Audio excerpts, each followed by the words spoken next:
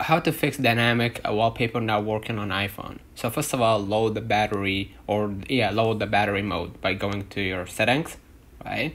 Scroll a little bit down, right, until you find the battery. Click on it.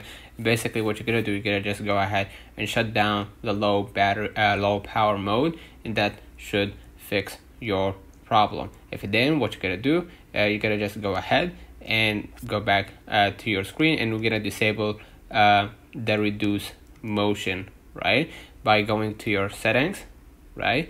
And then basically what you're gonna do next, you're gonna just go ahead and scroll a little bit down, and then you're gonna go ahead to the accessibility, right?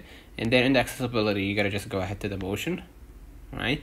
And we're gonna just shut down the reduce motion, and that should fix your problem. If it didn't, and you're still facing that dynamic issue, what you're gonna do, you're gonna just go ahead and enable the location services by going to your settings, right? And you're gonna go ahead to the privacy and security, all right? And then basically you're gonna go ahead to the location services and make sure that you turn on the location services, and that should fix your problem. If it didn't, what you're gonna do, you're gonna just go back to the main settings, and then you're gonna go ahead to the general, and then you're gonna go ahead to the software update. Make sure that your iOS is fully updated to the latest version in order to get access to all the new features. Let me know in the comments if this video helped you.